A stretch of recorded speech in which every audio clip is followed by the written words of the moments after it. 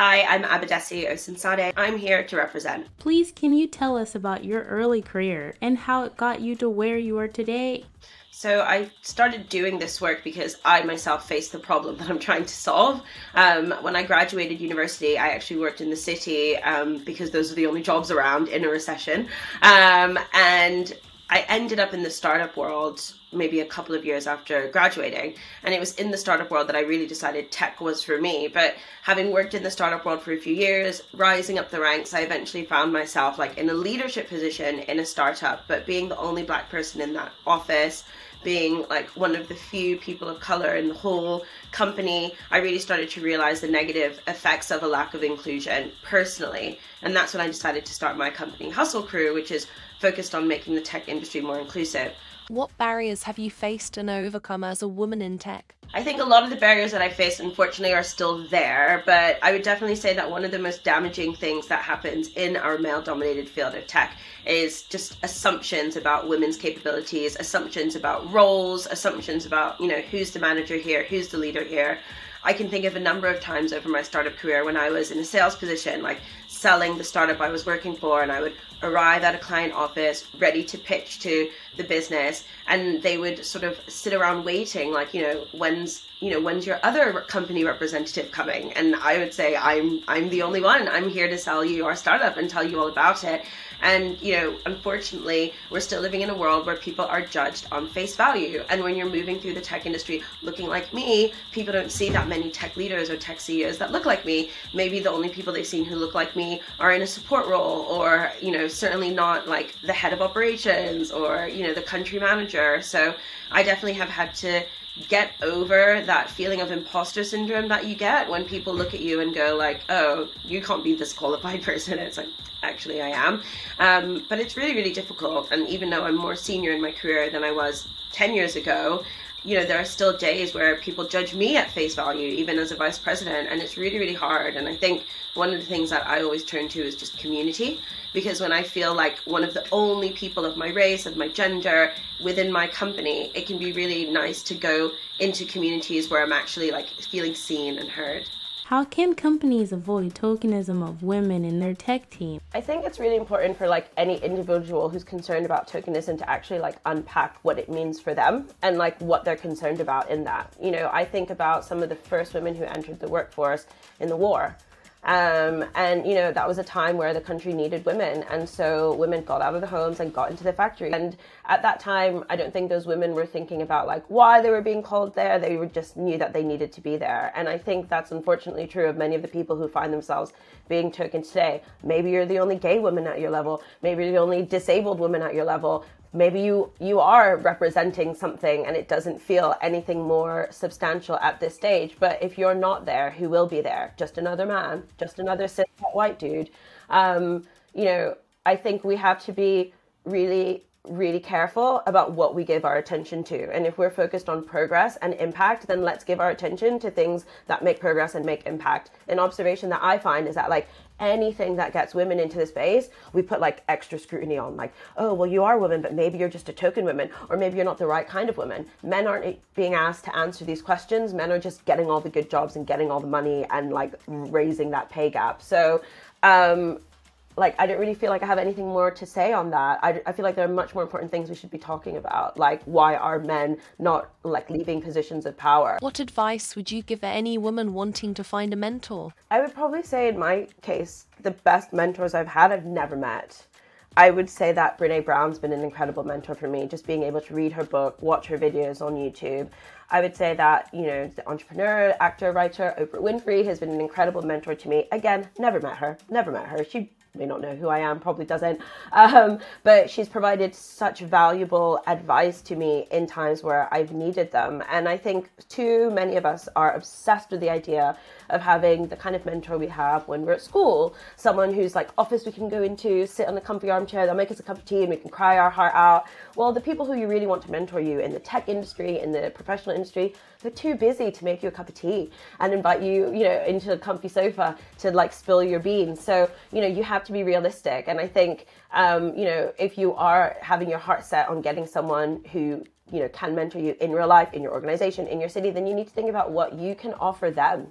because, you know, a lot of us, especially when we're starting out, unfortunately, like, we still have the mindset of children, and we're kind of waiting for a grown-up to come and tell us what to do and who to be. And, you know, once you're a big bad adult, unfortunately, you're surrounded by other big bad adults going out trying to fulfill their dreams. So yeah, I would say, to me, like, the best mentors are the ones who you can access on demand through the content that they've produced. And then the next best mentors are people who you can get something out of, but you can also give something to them. What advice would you give any women trying to balance family commitments and a career in tech? I don't have children, I have to be honest about that, but I do think it's really important for parents in the workplace to, like, advocate with other parents for the things that they need. And I do think, you know, unfortunately, because there have been so few chief executive officers who are also primary caregivers or even secondary caregivers, you know, we're living in this workplace where it's not really been designed with the needs of any type of caregiver in mind, whether you're a parent or whether you have, like, other dependents, you know, relying on you. So I do think it's really important to work with the parents in your organization to campaign for the changes that you need, and never tire of talking about how hard it is to be a parent, because people forget stuff very easily, especially when it's not their lived experience. And if it's important to you, you have to be willing to repeat it often. So repeat the need for flexible work, repeat the need for a better parental leave, repeat the need for any other benefits you think are important, like, you know, childcare support. Why not? Campaign for a creche. Gosh darn it, if there were more female CEOs, there would be nurseries and offices. In your experience, what perks and benefits have a direct impact on employee retention? I definitely think companies should be crowdsourcing from, you know, their target market, their employees. Like, how can we improve your experience at work? Like, I know that companies deal with constraints like budget, you know, legacy providers if they're already working with a benefits provider. But yeah, I definitely think most leadership teams should probably be willing to, like, look around the room and kind of recognize, like, where they have similarities in lived experience, and also, like, where they have gaps. Like, what are the lived experiences within our employee base that are not represented in this group of decision makers? Like, how many of us even have kids here? How many of us, you know, have kids with special needs? How many of us, you know, have, like, a parent at home or not? Like, how many of us are, like, single parents? Like, all this kind of stuff they should be asking. And if they can't say yes to every possible scenario, then they need to go to people who are dealing with that scenario and build the solution for them. Like, too often in our world, especially in tech, which is, like, pretty ironic, we, like, design policies for people without, like, asking them what they need. Like, you would never build software along those lines. Like, I would never try and conceive a software solution for someone completely different to myself unless I'd done that research. You know, I really tried to understand, like, what is going to be your experience of this as a user? How can I make this really amazing for you? That's how we would approach building a tech product. So when it comes to the policies within our tech companies, like, we should do the same thing. How can companies increase representation of women in their tech teams? A lot of research shows that you're more likely to have women applying for the job when you put the salary range on it, and a lot of employers are still extremely reluctant to actually say how much the job pays. I don't understand why. In some countries, in the US, for example, states like New York have actually made it, you know, part of the law now. You cannot advertise a job to New York residents unless you're putting the salary band on it. This is the kind of transparency that we need. It's 2022. Not like 1952. So, you know, put the salary band on the job description. It's not a big deal. And it's so important because, you know, we need to close the gender pay gap. It's accelerating like crazy. The pandemic made it a whole lot worse. The last statistic I read said something like, at the current pace of change, it would take like hundreds of years to close the gender pay gap over like 120 years. I don't want to wait that long. I know the women watching this don't want to wait that long. So yeah, I feel like putting salary bands on job descriptions is the revolution we need. What are your thoughts on unconscious bias during the interview process? Wherever there's ambiguity in a decision-making process, bias wins.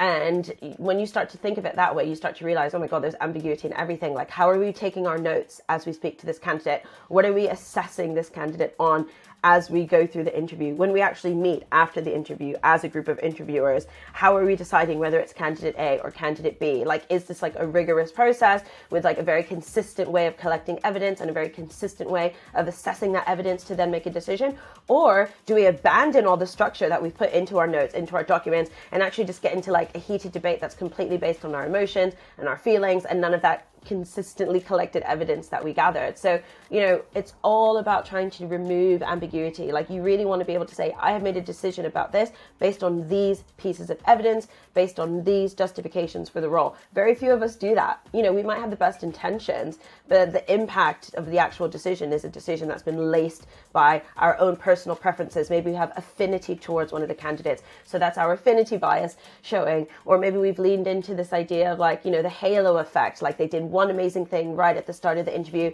and now we've just completely decided they're the one. We've stopped paying attention to some of the mistakes they made later on in the interview. You know, there's the horns effect as well. Sometimes someone shows up a bit late or a bit disheveled, or I don't know, they're like wearing a color you don't like, and for some reason you can't put your finger on it. You don't really want to work with them. You know, when we abandon consistency, ambiguity starts to play a role, and that's where bias wins. So yeah, make sure you're also being extremely diligent in how you gather evidence and use that evidence to make a decision.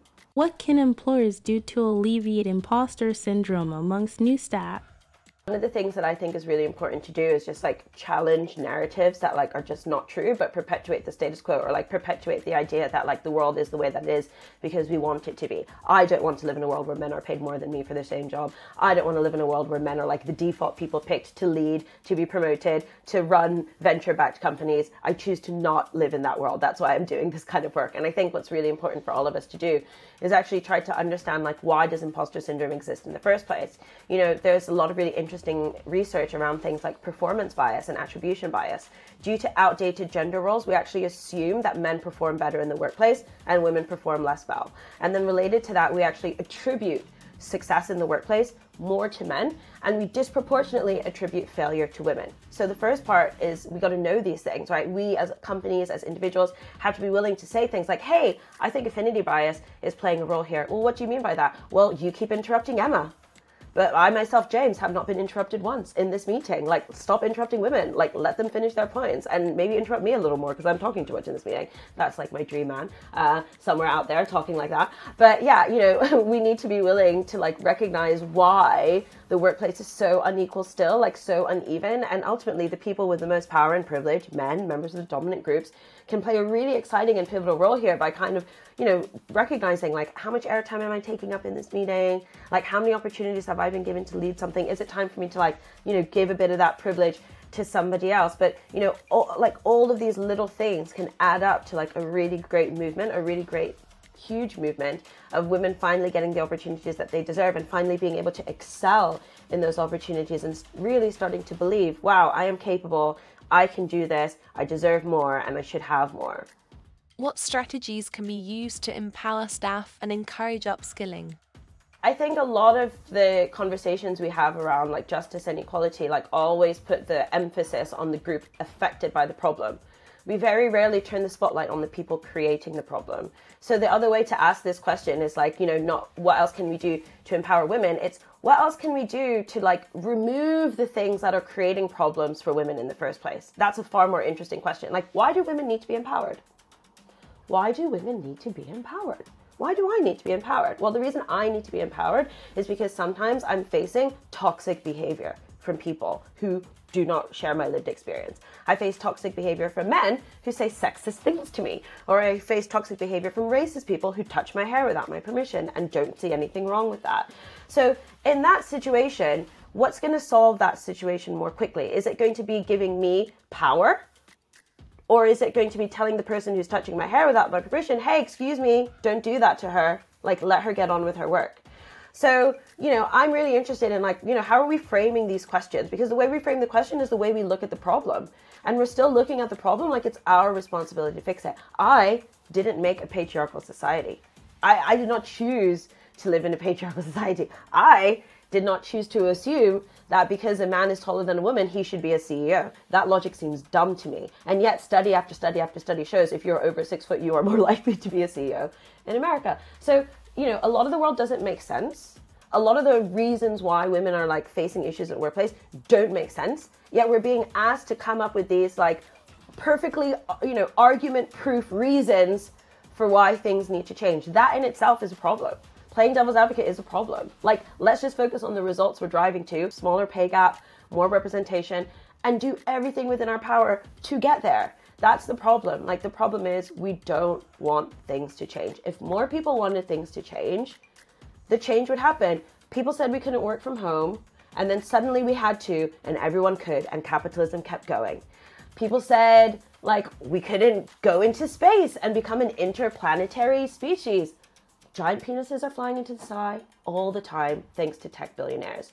So all the things that we thought we couldn't do, we somehow seem to be able to do, except listen to women, believe women, pay women properly, stop shouting at women, stop harassing women, stop abusing women. We just like those things too much to let them go. So, you know, I'm not interested in how we can empower women. I'm interested in who's taking our power away and how we get rid of them. That's really important. So work needs to get rid of all the bad apples. It needs to get rid of all the toxic people. I don't care if they're high performing. If they don't align with your values, get them out. And, you know, listen to the women in your company. Just listen to them. Believe them. It's really not that hard. It's just we don't want to do it. We want to believe men, even when they change their minds all the time. When it comes to believing women, it's I don't want to listen to you. I don't want to believe you. And I think that's the problem. And it starts at home. It starts when we're kids. It carries on until we're at work. And then we're all grown-ups trying to worry about why women don't have the power that they do.